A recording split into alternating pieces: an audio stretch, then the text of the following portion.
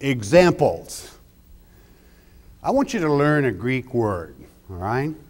The Greek word, let's transliterate it back to the Greek from English. T-U-P-O-S, pronounced in the English tongue or the Greek tongue, tupos. Tupos. Tupos is a word.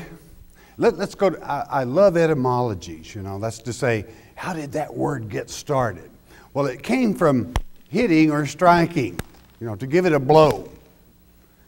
And it isn't the hitting or the blow that gives you the connotation of the word. It's what it leaves, okay? The mark, the mold, or whatever is left over from the striking, okay? It leaves a pattern. It leaves, a forensic expert could just really do wonders with this, could he not? But a preacher can too, a teacher can. What it is then, it leaves a mold or an example, and that's the tool that our Father chose to teach you. Now, it can be, what it is the original. Let's say that a teacher she's gifted, and she can give you the original. God chooses people to bring forth originals occasionally, even though there's nothing new under the sun. And that teacher can draw a beautiful picture. And then she gives it to a child and tells that child to go to the window and trace over the picture and paint it. And you know what? That child's going to do pretty good. I mean, why wouldn't the child? They got the pattern. They've got the remains of the strike, the original, to go by, to fashion after. And really, that's basically what God's Word is about. And when you plant seeds, don't ever forget that. Again, I say, God occasionally sends an original. Let's say like Isaiah. He sent Isaiah with an original prophecy, though it was the same.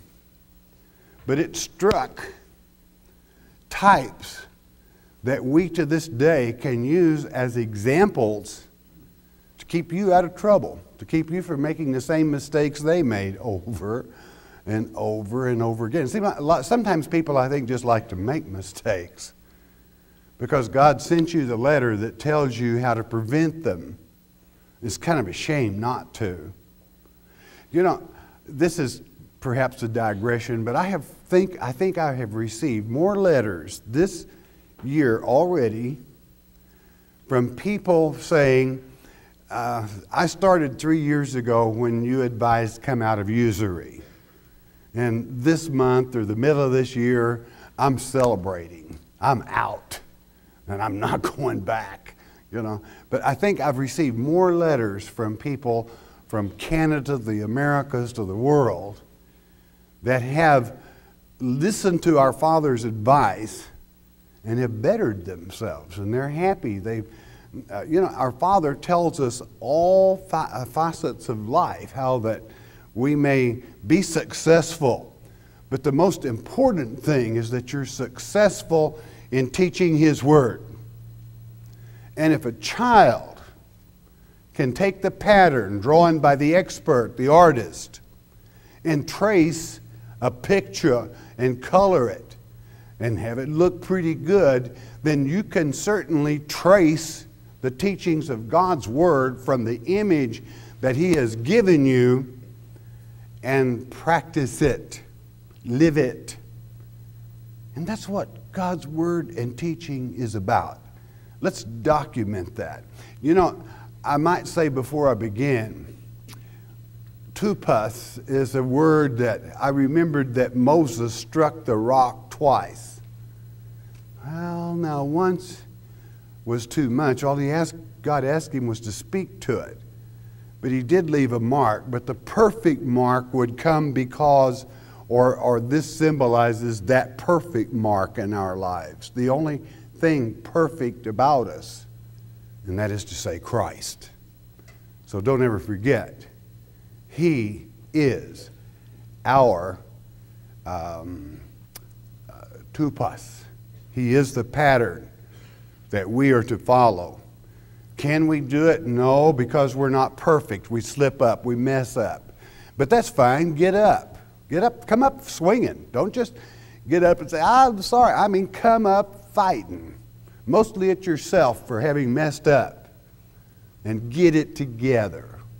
Because you are a can-do type person. Don't get up and get on a pity party. Oh, God, I'm just, of all people, most unfortunate. Well, Satan doesn't think you're all that much of a catch, probably, so when you get on, especially if you're on a pity party, he doesn't want you. Not too many other people do, quite frankly. Usually if someone drops by and says, hey, how are you today? They haven't got 30 minutes, friend. They're just being polite, okay? So think about it.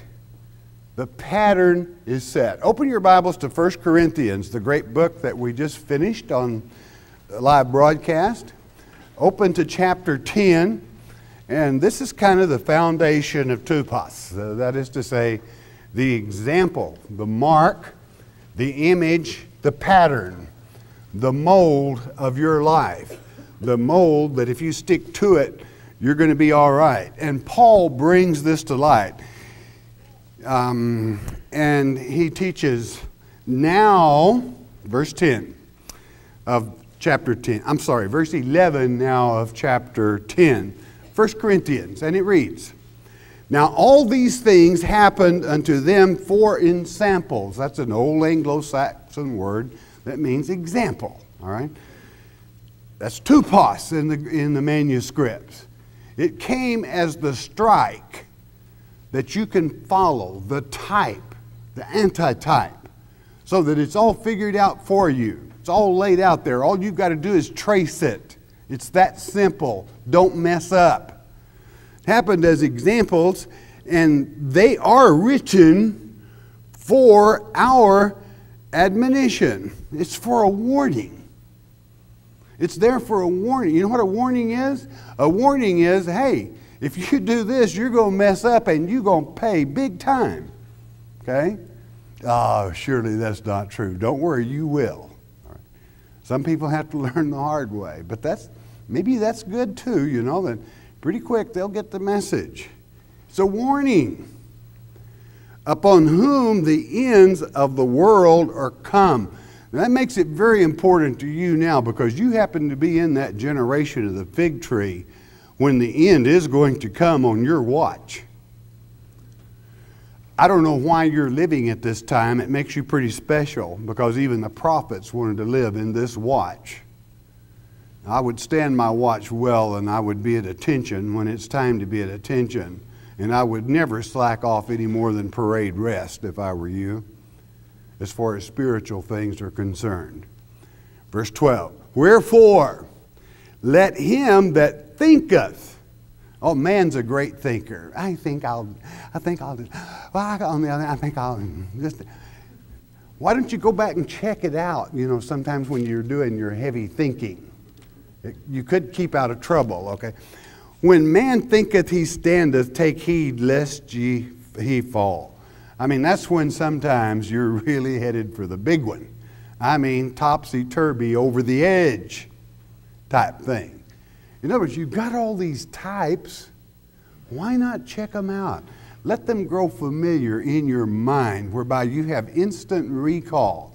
Not necessarily scripture and verse, book and verse, but at least it's a story. It's a story of our people. Surely you can remember that. It reads like a novel.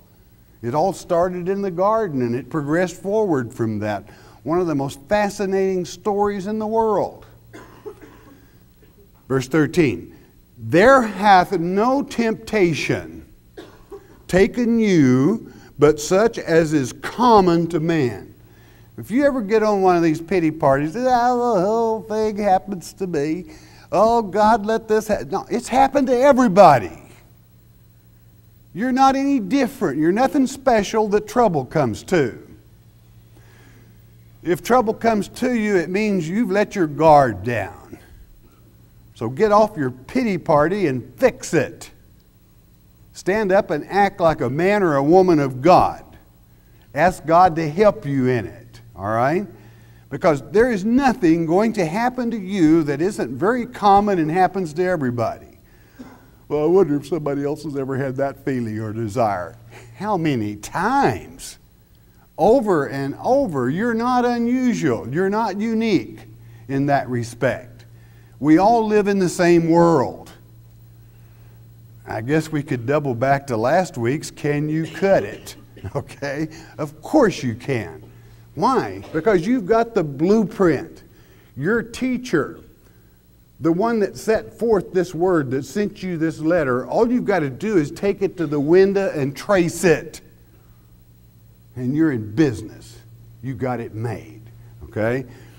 Common demand. But God is faithful, who will not, I repeat, God will not suffer you to be tempted above that ye are able, but will with the temptation also make a way to escape, that you may be able to bear it. You know, that kind of separates the men from the boys when it comes to faith. About the time it gets so bad it looks like you can't make it another step. About the time it looks like you're about to sink, the weak give up. But those with faith know of a certainty that He's going to give you a way out before you go under. You're going to make it. That's called faith. That's called reality. And reality will pull you through every time. And God is at the other end of that reality. He set the stage. He wrote the book. He sent you the diagram. You are never, as long as you're in the Word, going to get into a trouble that you're not going to whip and come through it. God has promised it. His Word is good. If you ever need someone that can personally vouch for that, come to me. Because I can certainly vouch for it time after time after time.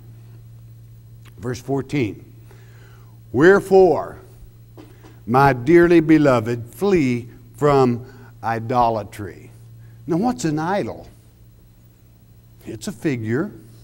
It's a pattern. There it stands. It's a mold.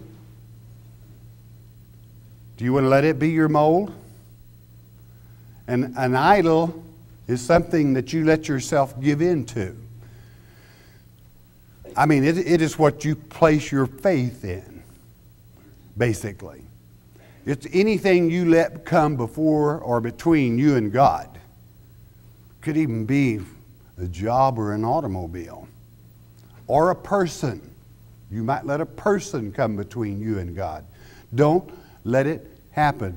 It's wonderful to love God's children, but love them less than you do God, okay? Or, quite frankly, next time you get in trouble, His promise will not apply to you. You see, there are conditions on that. And you may not make it through. But stay in His Word. Let Him know you love Him. You know, trust and faith is a very simple thing. And it's just human nature that human beings need put their faith in something, and they always do. It may be the wrong thing. It may be an idol. Maybe some religion that's so far off the wall that you couldn't document it anywhere in God's Word by any means. But they'll hang it all out on it, like drinking Kool-Aid and stuff like that, okay, to make the point. Be careful. Even in the guise of many that are idolatrous do it in the name of religion. Christianity is not a religion, it's a reality, and when God says He'll pull you through, He will. Period. Nothing else need be said about it. Verse 15, I speak as to wise men, judge ye what I say. In other words, you absorb it, soak it in, and let it settle in your mind if you're wise. The cup of blessing which we bless, is it not the communion of the blood of Christ? The bread which we break, is it not the communion of the body of Christ? In other words, Christ is our perfect example. And that's why we break that communion. He is the chief tupos. That's to say, the tracing, the map, the mold.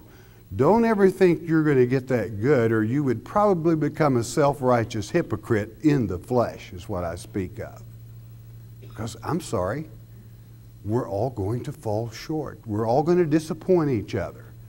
But at the same time, that's what Christianity is about, is to reach out and help that sister or brother, pick them up, even when they sin a sin that's gross, and help them regain their balance and get back on track. For your perfect example paid the price on the cross that all may succeed. You can always go through.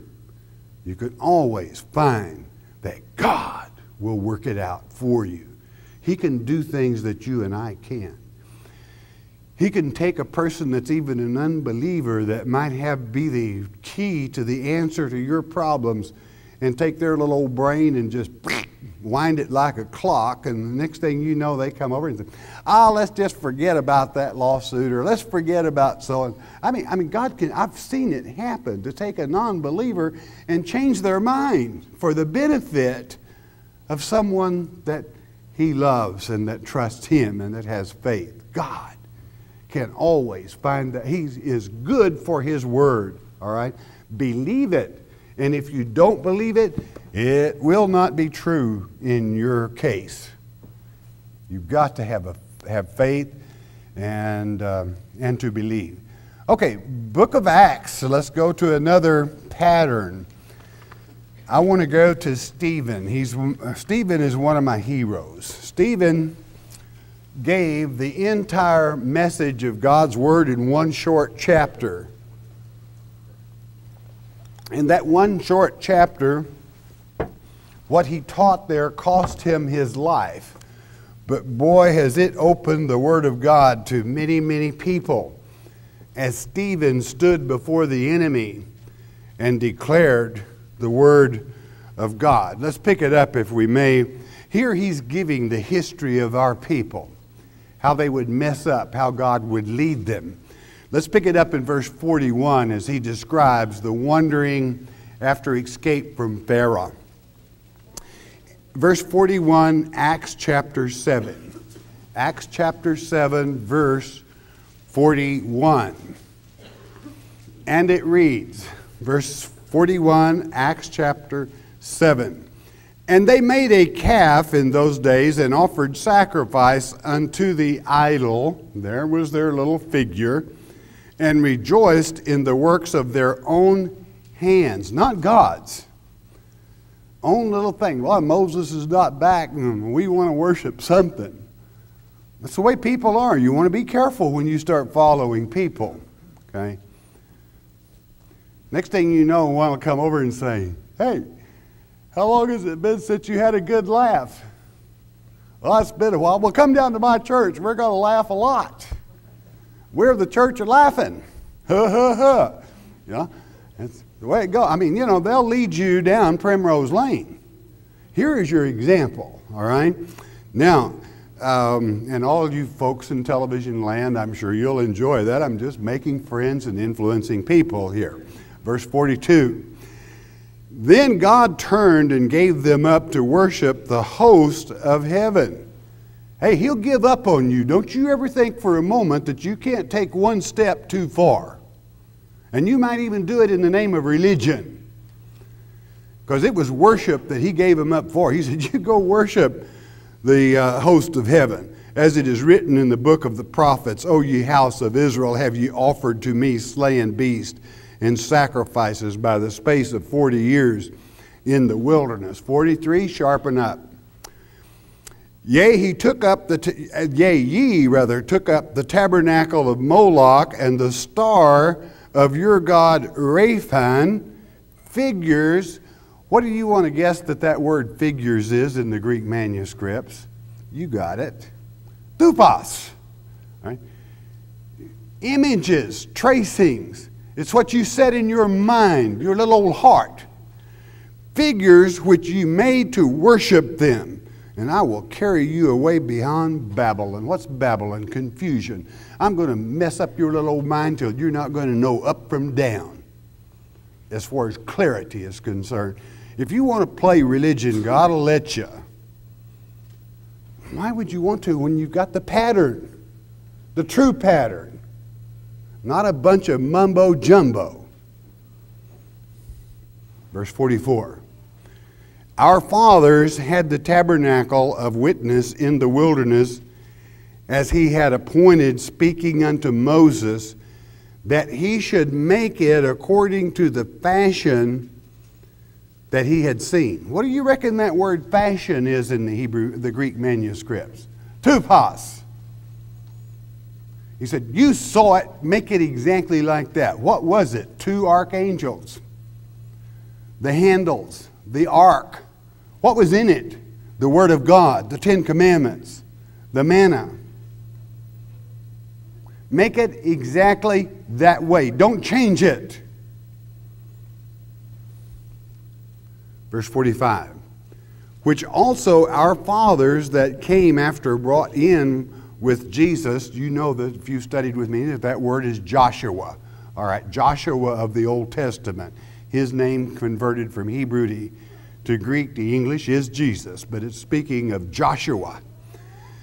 Unto the possession of the Gentiles, they lost it, whom God drave out before the face of our fathers unto the days of David. God always must save his people. Poor, misguided, misrepresented bunch of people.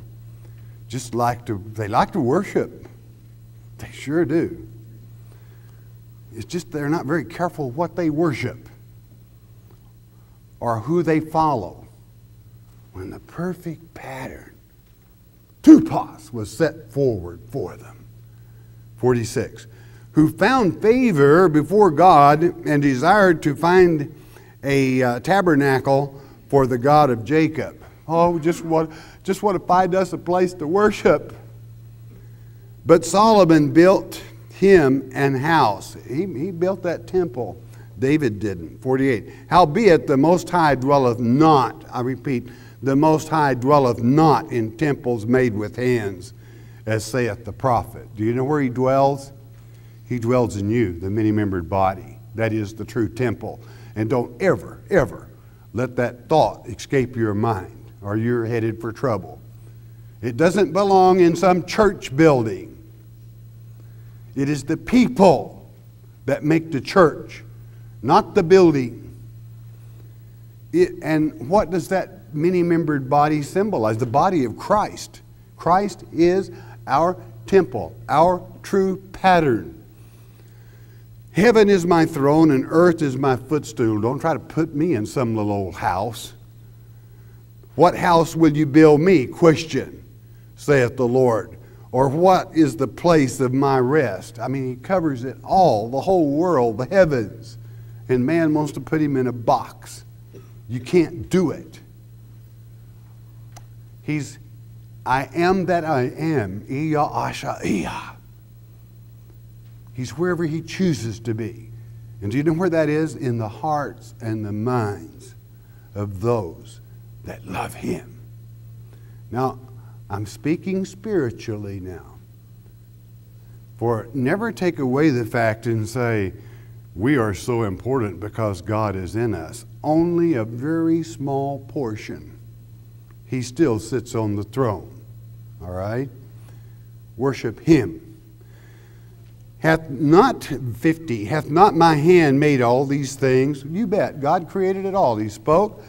Through Christ, it was created. Everything. Stars, moon, sun, universe, earth. Ye stiff-necked and uncircumcised in heart and ears, ye do always resist the Holy Spirit as your fathers did, so do ye. Now Stephen, well, my word, that Stephen being a Christian, that would offend those people. That's exactly what he intended it to do. Why? Because they were wrapped up in lies and fairy tales that break people's hearts and steal souls from God to Satan. It's called false teaching, false preaching. which of the prophets have not your fathers persecuted? And they have slain them which showed before of the coming of the just one. Who is that? Christ, of course, of whom ye have been now the betrayers and murderers. Hey, that's pretty strong stuff talking to the boys in charge, okay? Who have received the law by the dispensation of angels and have not kept it. You had to think for yourself, make up your own little religion. When they heard these things, they were cut to the heart, and they gnashed on him with their teeth. Boy, that's real religion, huh? Go around and just draw the blood, chew on somebody, chew them up and spit them out. Only boxers, I thought, did that. 55. But he, being full of the Holy Spirit, looked up steadfastly into, I repeat, not up on, into heaven, and saw what? Saw the glory of God and Jesus standing on the right hand of God. I mean, that was quite a thing that God privileged him at that moment when he's about to die, for his stand, for his bringing forth the blueprint, that's to say the pattern, the tupos, the truth, to let him see the very image itself. For what is it besides the things I aforementioned? Well, I'll go through it again. The archangel, the tablet of 10, the manna, and so forth. But what else was there? The mercy seat. Whoa, what's the mercy seat? That has a Messiah connotation. It means the seat of Christ. Okay?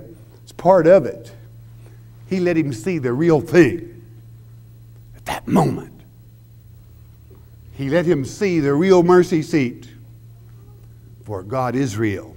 God's Word is real. And those that have faith in His Word are real followers of the tupos, that is to say, the pattern.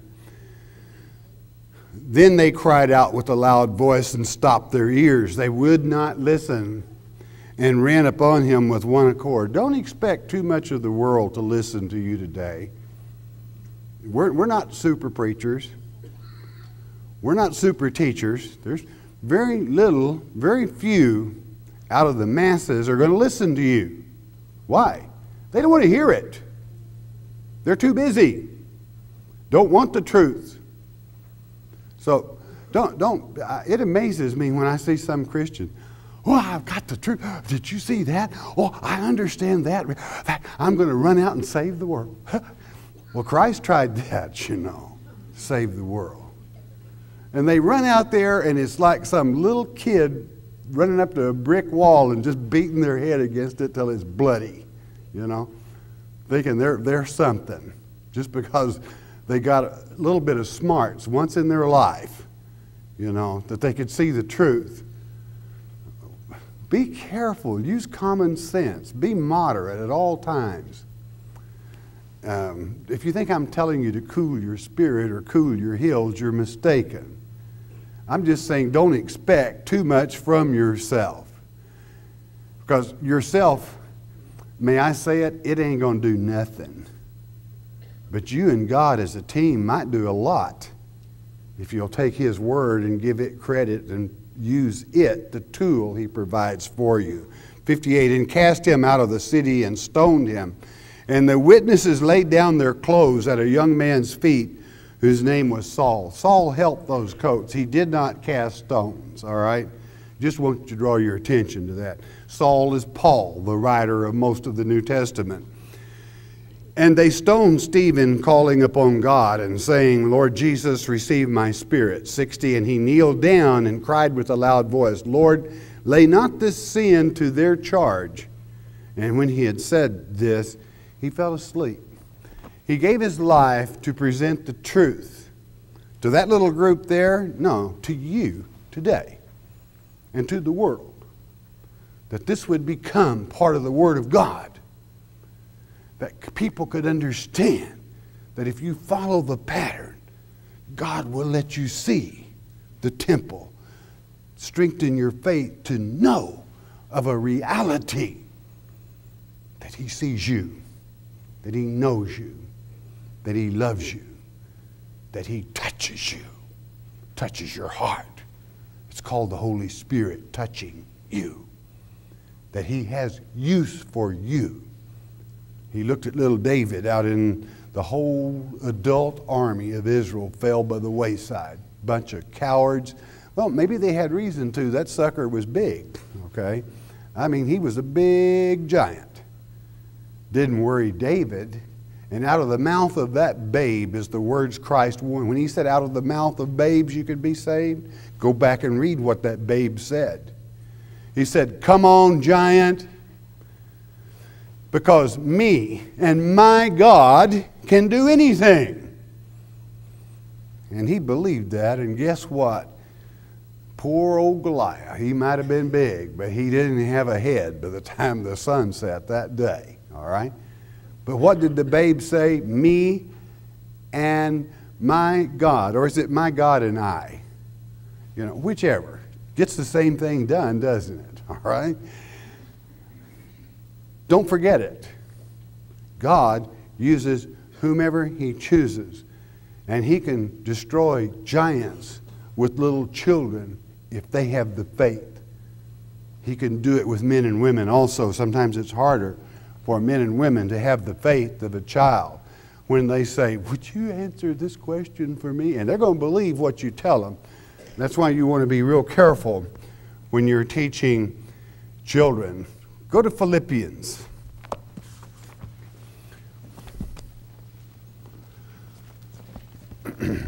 We're going to talk about a little different type pattern here.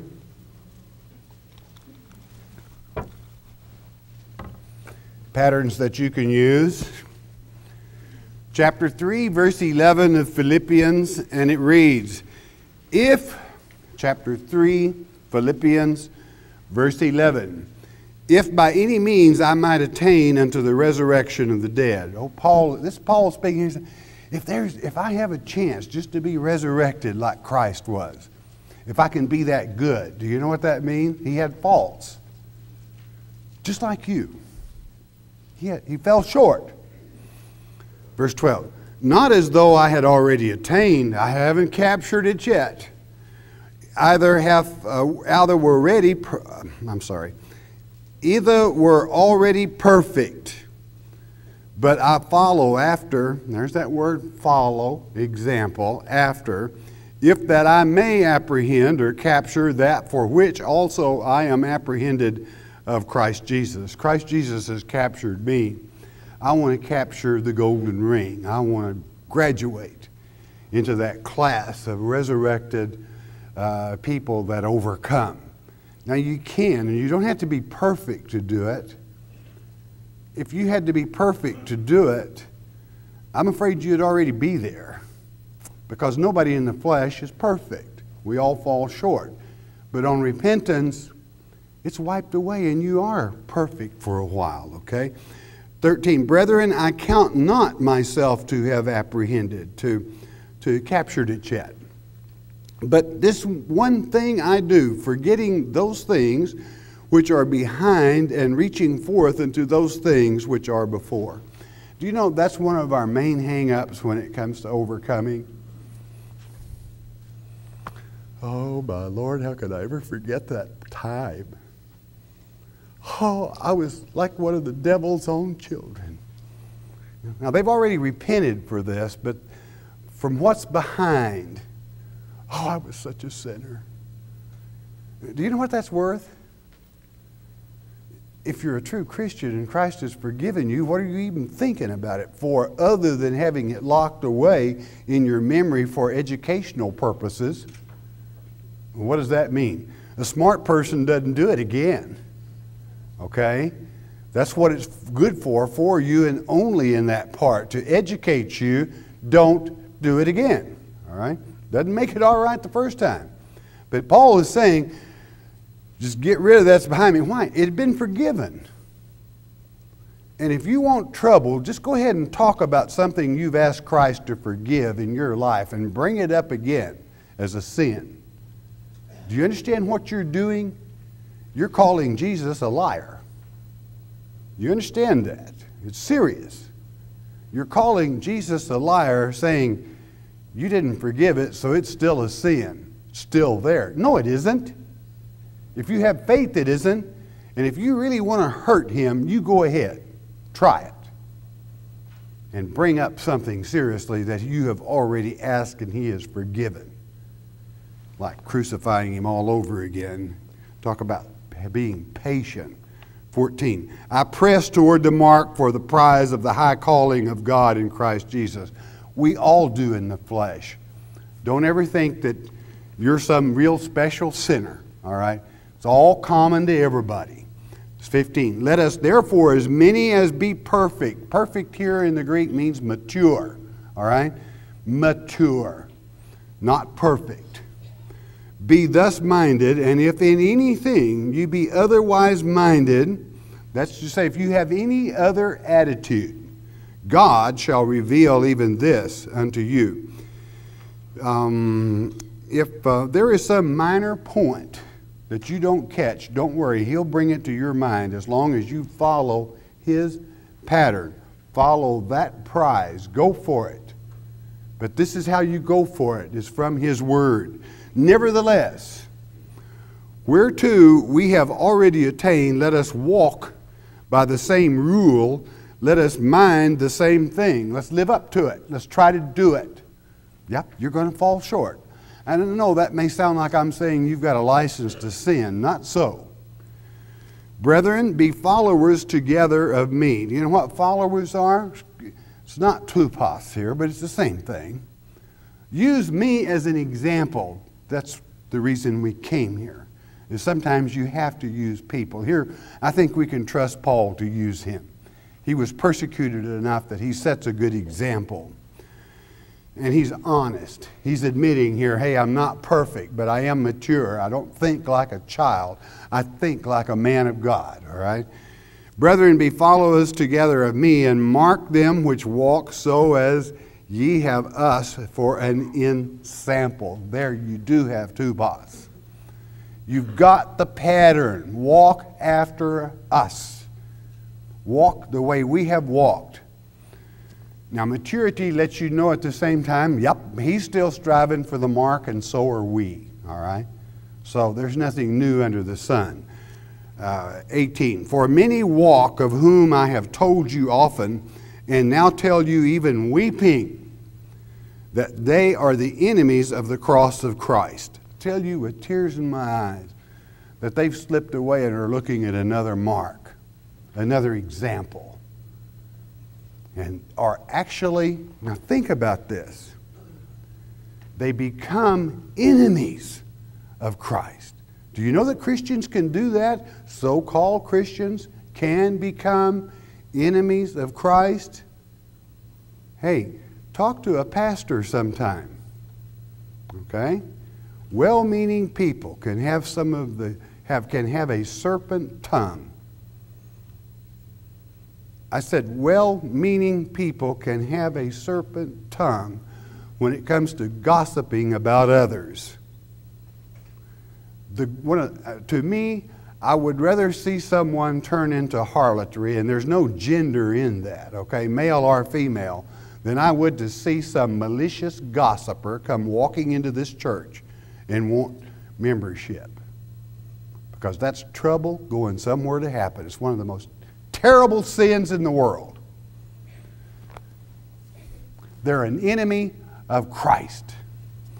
Now, first of all, a malicious gossiper is a gossiper that says things to hurt. It's not just somebody saying, I think she has pretty hair, or I think he is this, that, or the other. It's somebody that spreads tales that they have absolutely no proof of that can destroy lives. Now that's Satan coming out the gate. Glad we don't have any of those in this church, this body, okay? But be on guard in your study groups and everywhere else. Hey, they're out there, and they're a dime a dozen, okay? 19, whose end is destruction, whose God is their belly, and whose glory is in their shame, who mind earthly things. Just really get with it. 20, for our conversation is in heaven, from whence also we look for the Savior, the Lord Jesus Christ, who shall change our vile body, that it may be fashioned like unto his glorious body. Now here we're getting down to the nitty-gritty. Talk about a type that you want to be fashioned after, made like, struck after. And when I say struck, I mean like a coin is struck, okay?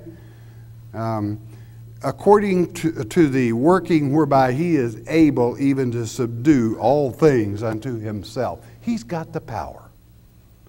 And when you're like unto him and trying, he's going to subdue those things that would attack you.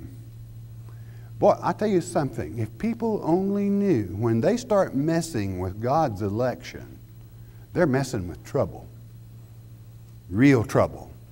Because God will destroy them. He won't put up. When he said, don't touch mine anointed, he meant it. He didn't say it in a real sweet way. He said it with vigor. And he is a jealous God. And he is certainly jealous when somebody hankies with his bride-to-be. Okay? That's why he says you can pray for your enemies, because they're going to need prayer. All right? He's going to fix their wagon. He'll grease their wheel. He'll fix their squeak. All right? Now, how are we doing on? Oh, we got lots of time. Lots of time. Nobody's beans are burning yet. The kids are still in Sunday school. Everything is wonderful. Where are we going from here? We're going to 2 Thessalonians. Okay? And we're going to put this right down where the rubber meets the road.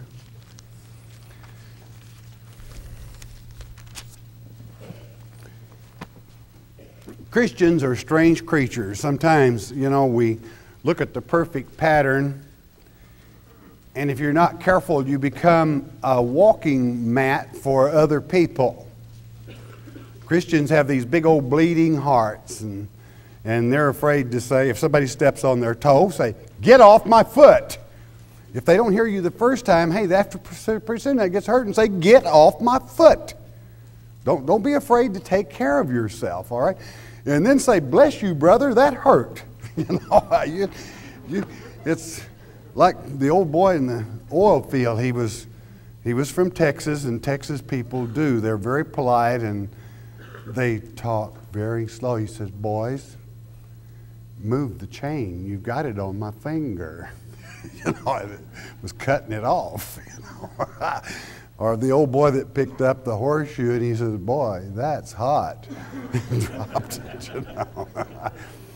Wonderful, wonderful people. We got them guests today. Okay. Okay. Oh, all right. We're going to go here to the 6th verse. Don't let people walk on you. Love them. But, well, what if it's my brother? Well, that's why I wanted to use this spot, this example, so that you would know how to do your own family. Love them. Don't drive them away if you can help it.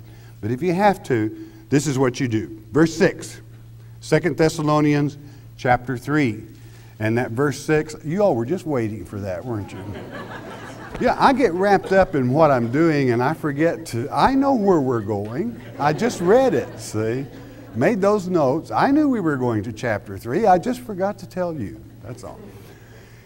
Chapter 3, 2 Thessalonians, verse 6. Now we command you, brethren, that's pretty strong, in the name of our Lord Jesus Christ, that ye withdraw yourselves from every brother that walketh disorderly, and not after the tradition which he received of us. Well, I thought he said Christians were supposed to be friendly. I thought we had to be friends. No, that isn't what he said at all.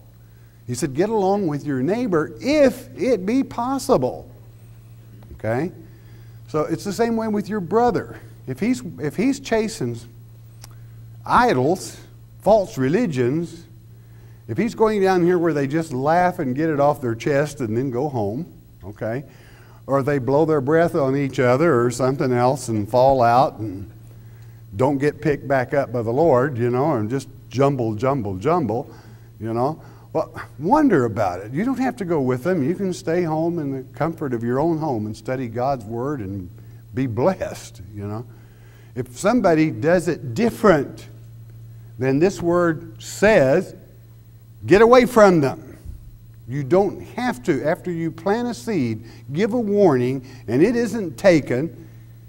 You don't have to be a walking mat for anybody, all right? But that doesn't mean to be mean to them, all right? You got the difference there, okay? Tell them where the cow eat the cabbage. Got it? In a nice way. Just, shuck it down and get it done, all right? Verse 7, for yourselves know how you ought to follow us. There's that word follow, imitate. For we behave not ourselves disorderly among you. We weren't loafing. We were working. We were producing. We weren't gossiping. Verse 8, neither did we eat any man's bread for naught, but wrought or worked with labor and travail night and day, that we might not be chargeable to any of you. We wanted to show you, to be an example, to show you how it is done. All right? Verse 9, not because we have not power. We had the right to take a salary from you, but we didn't.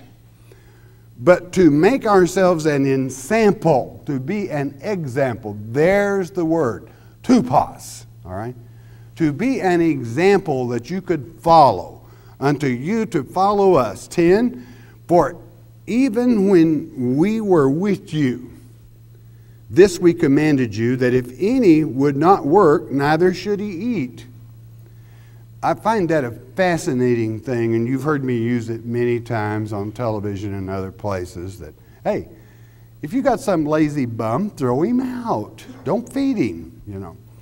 And don't worry about, well, what about my baby? The sucker weighs 200 pounds, and Mama says, this is my baby, you know. There's a micro switch between his belly button and his backbone that when he won't work, that when it gets just about that far apart, it triggers a mechanism up here in the brain, and he becomes a zealous worker. If I don't work, I'm going to starve. Well, sucker, that's what Mama tried to tell you coming out the gate. All right? But now, the thing is, this has a double meaning, and I want to share it with you. If you won't work, first of all, the famine in these end times is not for bread. It's for hearing and understanding the Word of God. If you are too lazy to work at understanding God's Word and the example of it, just mark that brother, he's not going to have anything to eat. Meaning spiritual food. Not going to understand. It's going to go over their head. They can't get it because they do not work at following God. But I thought all we had to do was believe. Well, that's not what the Word says. And it can get hungry. Okay. I can imagine, you know, as long as I've been in the ministry, if I hadn't worked, you know, like every message I give has got to be new, okay? Because everything I've ever given is recorded. You know, there's a record down there in that building and other places. So to be worth my salt, I feel I've got to give a fresh message every time. Or they might do me here like they do some of these other preachers. Hey, keep him 3 years and ship that sucker out. You know, we've heard everything he's got to say. Well, usually you can do that in one setting. But anyway, you've got to work. And you know something? It pays great dividends. Because anytime you begin to think you know it all, your feast is just about over. Because God dislikes people that think they know it all. And somebody that thinks they know it all are just a bore to some of us that do. You know, it's just the way it's just the way it is. I'm sorry. My Irish is beginning to boil. I've got to quit pretty soon or it's going to get totally out of hand. All right? But work at it. Don't give up. Keep working. But it also means one of these old hairy-legged boys that just expects the world to owe him a living. Hey, get it from God's word, he ain't no good. I say again, he ain't no good the way he is, but you can help him by doing a very simple thing. Cut off his grub. Do you know what grub? Cut off his grub means food. Now, let's get this straight so you don't, yeah, that'll do it. All right.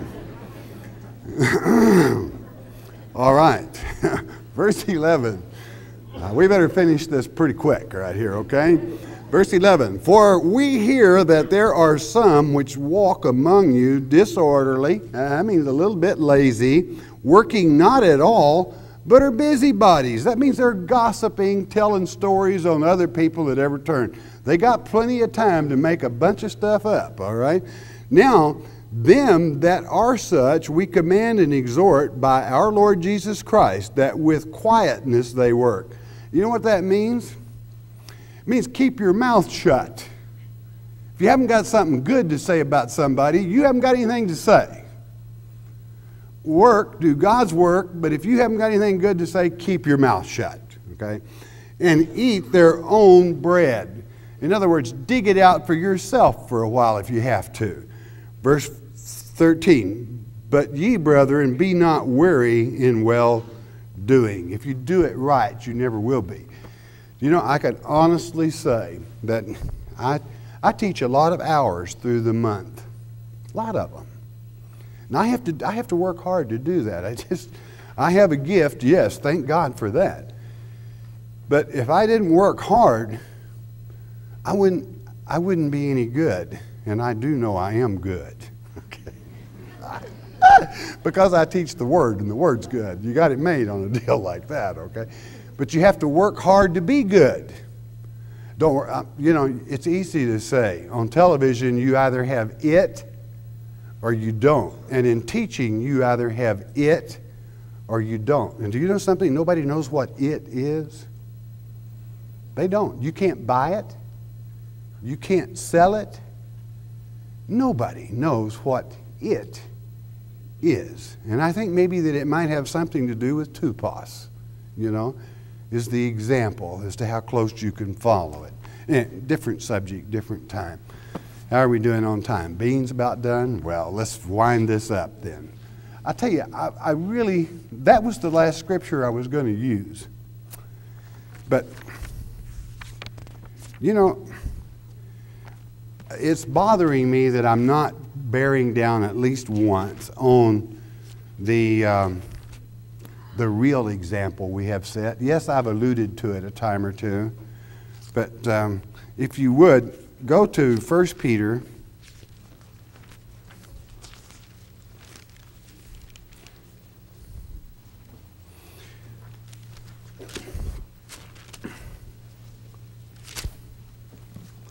Real quickly in closing.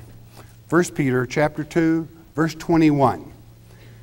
And I hope after the teaching we've laid the groundwork for, I won't have to say 2 words, but that would be almost impossible for me, but it might be better off if that's all I said. Okay?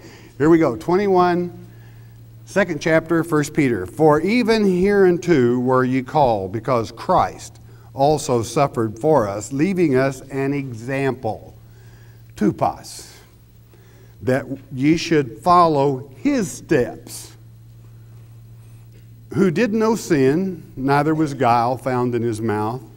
I mean, perfect. Think about that.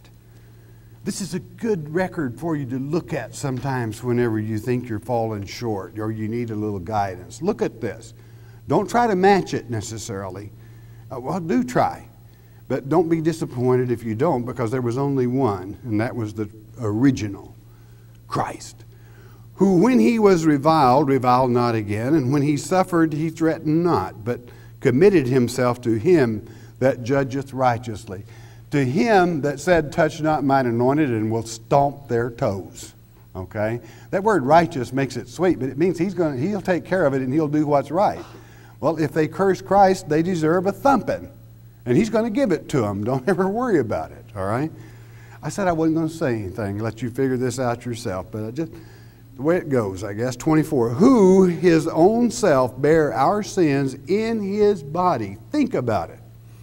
That's why he doesn't like for you to bring it up again. I want to make that point. That's why he doesn't like for you to say, oh God, what a night I sinned and sinned and sinned. You know? And you'd already repented. He doesn't want to hear it. How many times do you want him to bear it for you? Okay? Being dead to sin shall live unto righteousness, by whose stripes ye are healed. For ye were asleep, going astray. But, I'm sorry, that's sheep, isn't it? Some of you might have been asleep too. I don't know. For ye were as sheep going astray, but are now returned unto the shepherd and bishop of your souls. He is your true shepherd. He is the pattern. He is the tupos. He is the one that gives us our way, that has brought this word forward. He is the living word. And that word is your pattern. Every problem that you've ever had is very common to all men. And God has worked it out in this book. Absorb it. And thank God you are really working at that as I'm working at it, as we're all working at it together, as the Holy Spirit gives us unction, knowledge, and wisdom to just go over and trace the life pattern off that window. And when you look at that picture and you see this pitfall, you say, uh-oh, that's a no-no. Then draw a place around it and go around it. Don't fall in the pit. It's that simple. God is so special when he teaches. It's like he's teaching a bunch of little children, and thank God for that. You know, because sometimes I think we would never understand. He set the course. Thank him for that. Father, we thank you for your word. Thank you, Father, for being with us. We ask to gain that knowledge. Help us in that. In Yeshua's precious name, amen. Hearing God's word with understanding will change your life. We hope you have enjoyed studying God's Word here on the Shepherd's Chapel Family Bible Study Hour with Pastor Arnold Murray. If you would like to receive more information concerning Shepherd's Chapel, you may request our free introductory offer. Our introductory offer contains the Mark of the Beast audio tape, our monthly newsletter with a written Bible study, a tape catalog, and a list of written reference works available through Shepherd's Chapel. To request our free introductory offer by telephone, call 800-643-4645 24 hours a day. You may also request our introductory offer by writing to Shepherd's Chapel, Post Office Box 416, Gravette, Arkansas 72736. Once again, that's Shepherd's Chapel, Post Office Box 416, Gravette, Arkansas 72736. We invite you to join us for the next in-depth Bible study each weekday at this same time. Thank you for watching today's program, and God bless you.